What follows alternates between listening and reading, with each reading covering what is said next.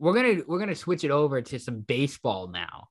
In a segment we're gonna call the hot corner. Yes. Because did you play third base?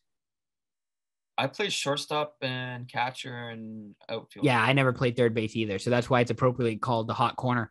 We're gonna do some baseball talk here. So we're recording this on Monday night.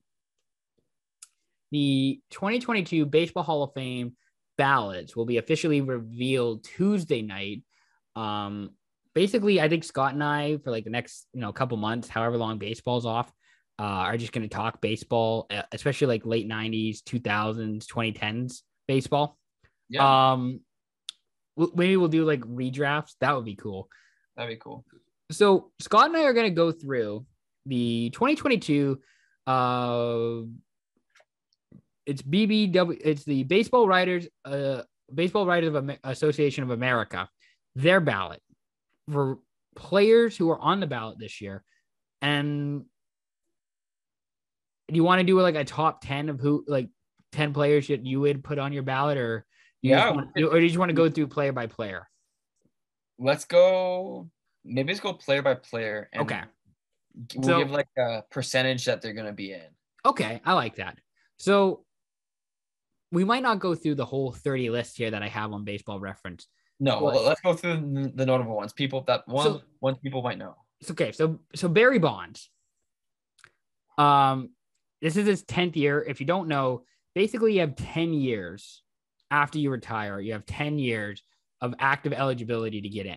And if you don't get in, then you're off the ballot and then you don't get elected. You could get elected in what is called the Golden Days Era Committee, where a bunch of old white men go back to the 60s and 70s and 50s even and look at players who batted 245 and then considered you a Hall of Famer. They might do that in 20, 30 years with Barry Bonds, but who knows? So Barry Bonds last year got 61.8% of the vote. You need at least 75% or more to get in. We all know Barry Bonds has 762 home runs. He has almost 2,000 ribbies, 1,996 RBIs, batting average of 298 career, 444 on base percentage. Obviously, there's the steroid controversy with Barry Bonds.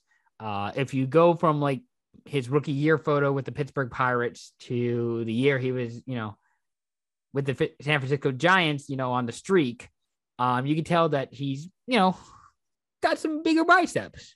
Yeah, he put on some muscle. Well, he put on quite a bit of muscle. Quite a bit of muscle. Yeah. So Barry Bonds, and then I think this is more of a moral argument on if you think that Barry Bonds should be a Hall of Famer, yes or no, because of the steroid use. So I think if you're saying yes to Bonds being in the Hall of Fame, you're probably putting in Roger Clemens, and you're probably putting in A-Rod, who we'll talk about later. But I'm curious to know what your thoughts about Bonds, if he's a Hall of Famer or not.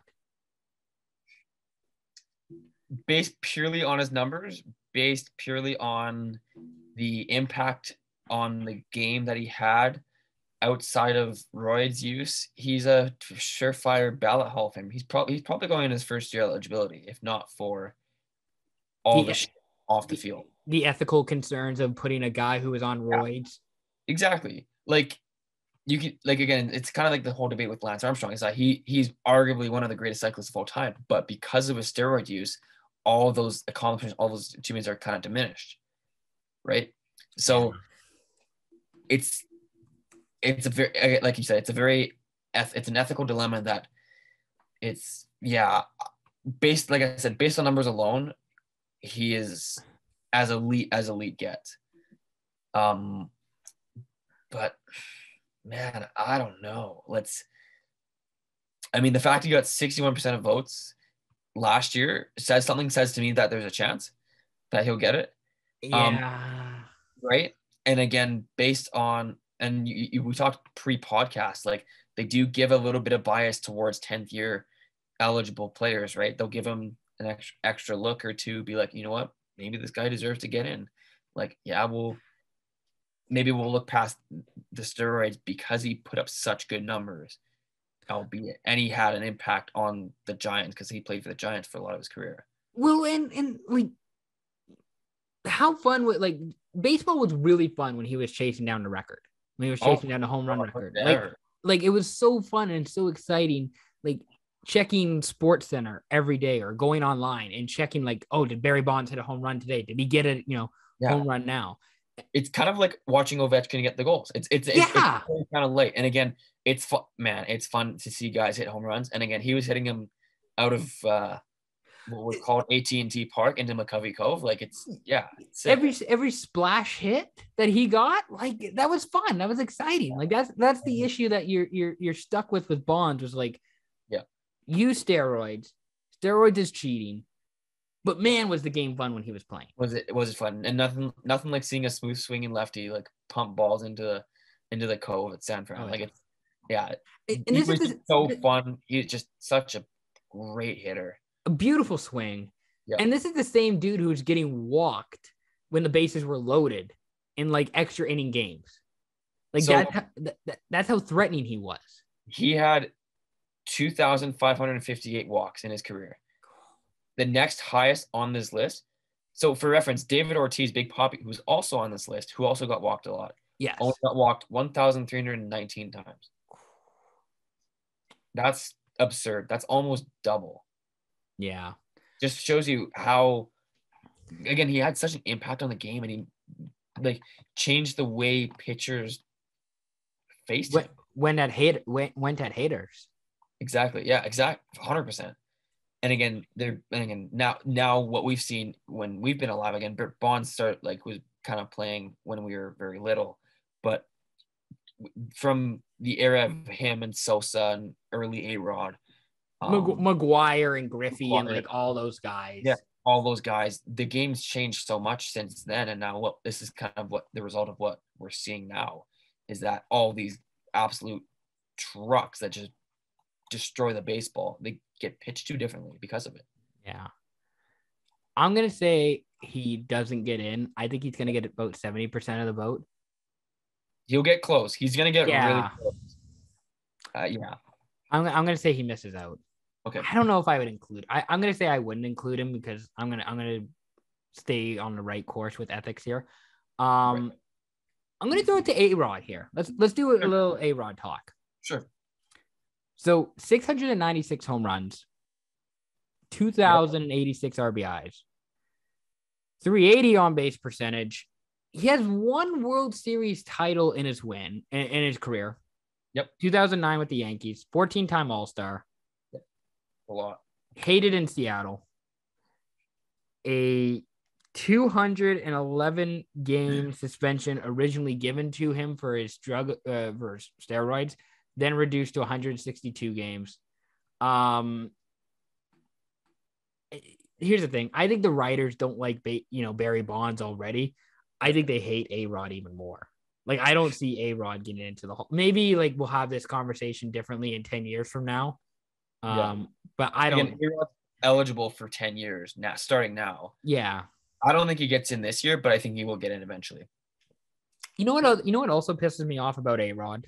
Not that he was a former Manor who decided to leave, but I sense some bias coming from this response. Well, so now in like post-playing career, right? Sure. A-Rod's doing like a bunch of different media things. Like he's been with Fox Sports. He's been on Shark Tank. Yeah. He's now doing Sunday Night Baseball. They just announced that he's going to be doing like fucking A-Rod cast, like a Manning cast, but for baseball. Right. This upcoming season with Michael Kay. A-Rod was never a likable person in his in his like, except for like his early playing career in Seattle, when it's like this is a young hotshot kid in the Pacific Northwest and that whole Manor scene, like that was different. But since he went, he cashed in, he went to Texas, started doing steroids, never had a likable personality. Jeter can attest to this. Yeah. And now all of a sudden in his post-playing career, we're all being forced to like Alex Rodriguez because of who he was as a, baseball player. And Yeah. it's like this dude, when he came back, was the most hated dude in baseball and was a scumbag. And now all of a sudden I have to like him. Yeah. It's again one of those things with Barry Bonds and Roger Clemens and Sosa and Mark McGwire and now A-Rod here. It's very, yeah, it is a big debate, and very interesting what voters are going to do. Like I said, I think he does get in eventually, but it's not going to be this year, purely because of the off-field antics and some of the stuff that's happened. And it is too bad because all the hate aside, A-Rod's a hell of a baseball player. Yeah. I mean, not in the postseason, though. No, fair enough. He has only one World Series, and he played on a stacked Yankees team. Fine. Sometimes that's just how it happens, right? So it's, yeah, very interesting with A-Rod. Very, very interesting. I do agree with you though. Like I am, very petty when it comes to this sort of stuff, but I do think eventually he will get in. I don't know when. I think he'll get, yeah. I think he's more likely to get in than Barry Bonds is, to be honest. Yeah, I could see that. Maybe there's a recency bias to that because Bonds has been on this list for 10 years now, and A-Rod's just in his first year. But yeah, it's very I think the right word for A-Rod's polarizing. Yeah, that's every facet that you can look at. And again, yeah, he did some dumb things, but he was also a hell of a baseball player. And he, like you said, 14-time All-Star, World Series champion. Like, it's hard to argue against that. So A-Rod, sure, career 365 on base percentage in the postseason. Pretty good. It's a little underwhelming. And in his last, he was on the Yankees team that went to the wild card game in 2015 against Houston, went 0 for 4 in that game with 2 strikeouts, had a 111 on base percentage against the Tigers in the 2012 ALCS, had a 222 on base percentage and 18 plate appearances against the Orioles in the in that ALDS. This is later in his career though. Yeah, I mean, he did hit, he did have a 500 on base percentage against the Twins in 2009 and the DS, 567 in the ALCS. So basically, like, he had a really good run in 2004 and 2005, even though in 2004 they lost to the Red Sox in the ALCS. They lost to the Angels in the 2005 ALDS, and they won the World Series in 2009. And then they lost to Texas in the 2010 ALCS. That's kind of what I remember, like, thinking back on that now, of just like missed opportunity. Like, that was a weird Yankees team too, and like that in the early to mid 2000s, where like they were loading up with like Teixeira. They had an old Jeter. They had an old A-Rod, Ichiro, CC. Yeah. Oh, you mean like the early 2010s? 2010s, excuse me. Yeah, 2010s. Yeah. Mid 2010s, like, yeah, the Yankees always keep, first of all, the Yankees, they always have money to be able to be in contention. Oh yeah, and that's why you get all these weird old teams. You get like washed up superstars, you name it, and then you get like some guys that come in that are just very random. Now they have a good prospect pool. It's a bit different. Gleyber Torres and well, now they have like the Yankees should have been a World Series in the last 5 years. With Torres and Sanchez and Aaron Judge, Stanton. Betances as well as hell of a Betances. So, yeah. But again, like I said, to my point, like they have enough money to load up and be able to trade for and acquire these players. Like a guy like Stanton, take him out of Miami and like pay him, pay the Dolphins 50 to 75 cents on the dollar to get him. And that's how you go on some of these runs. Yep, exactly. So A-Rod, we do think we'll get in, just not this year. Not this year. Yeah. Speaking of guys they paid 50 cents on the dollar for, Roger Clemens, former Yankees pitcher, former Red Sox pitcher, former Blue Jays pitcher. I don't know. If you're not putting in Bonds this year, then you're probably not putting Clemens in either. No, again, hell of a career, hell of a pitcher, but not going to do it for me. Unfortunately, I don't think he gets in either. I think it's a steroid, and just the personality too, I think, rubs people the wrong way. Yeah. He's got the accolades. He's got the titles. Yeah, it just, these are writers, personalities that are, being meshed together that don't always work out. And I think that's what you'll see with Clemens not getting in this year. That's my take. Yeah. So who does get in?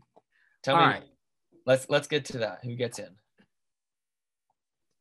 So we both agree David Ortiz is a lock. I think he is. I feel like listen, you voted in Edgar 3 years ago. You voted in Edgar. So if you're putting Edgar in, you can put David Ortiz in. You can't have one without the other, because basically Edgar created the position for David Ortiz. Sure. Fair enough. And Ortiz ran with it. Yeah. Here's the thing. Martinez walked so Big Papi could run, even though Big Papi never ran in his entire career. Sure. Viewers who don't know, Edgar Martinez played for the Seattle Mariners, is a legendary Seattle Mariner. Just sidebar. Little bit of bias, maybe, with the Edgar Martinez DH talk. Anyways. I don't know if Manny gets in either. Ramirez? He only got 28% of the vote last year. That's a big jump. That's a big jump to make. He might not get in this year, but I think he will get in eventually. Probably. He was too fun. He's too fun of a guy not to get in. Well, he had the steroids problem too, right? I know. Yeah. Okay. But in I really want to hit on this. Like in the late 2000s, like as a Manners fan, it was just, I remember like as a little kid being like, oh shit, the Red Sox are in town. Yeah. And here's Big Papi, Manny Ramirez, Dustin Pedroia, Kevin Youkilis, Mike kind Lowell. Kind of a deadly team. And same with the Yankees. Like this is the same Yankees team where it's like, oh shit, when they come to town, it's like, here's A-Rod, Jeter, Jorge Posada, Hideki Matsui, Damon, like all these guys. There were a few years where the Rays were very good too. Yeah. Right. And this is all in one division. The AL East is, okay, to be fair, always been stacked, but it's especially more so now the Jays are good. The Rays are still good. The Red Sox and Yankees are still the Red Sox and Yankees. The Orioles, we know, are shit now, but I'm surprised Buck Showalter isn't still managing the Orioles. But that's the impact that like Manny had. Like it is like when they came to town, when the Red Sox came to town, they always had like good starting pitching, and it was, oh fuck, how are we gonna get through the 3-4 of Ortiz and Manny Ramirez or Ramirez Ortiz? Like, yeah, that team was so good. I agree with you. He was a part of the 2004 Red Sox team when they, just got over the hump and finally won the World Series. So he'll probably get in for that. I feel like, I don't know. I don't know if it's this year though. No, for sure. Same with Todd Helton. He's got 44% of the vote this year. I think 44 last year. Yeah. Todd Helton probably gets in like the next 2 years. I agree with that. Yeah, absolutely. So in terms of guys I'd actually put in this year, Ortiz, Todd Helton. So here's my ballot. My ballot would be Manny Ramirez. Yep. Helton. Yep. Ortiz. I don't think I'd put in Andy Pettitte. He's close, but not yet. Yeah, I mean, I think you can make an argument for Prince Fielder. It's maybe not a great one, but I think you can make an argument for it. Yep. Like I'm looking at guys like lower down. Like it's really tough to make an argument. Like it's really tough to make an argument right now for Torrey Hunter and Lincecum. I mean, Lincecum like did have his moments, but he was only really useful in the one playoff run for the Giants when they won the World Series. He only played for 10 seasons. It wasn't like he had a long lasting career, right? It was very kind of like he was there and then he was gone. It was very, His high was his peak was his peak. And after that, it was just, Absolutely. I mean, I don't know if I'd put in Omar Vizquel. He's obviously going through some off the field stuff. Scott Rowland, I mean, Billy Wagner, I think you can make a good argument for Billy Wagner too. Yep.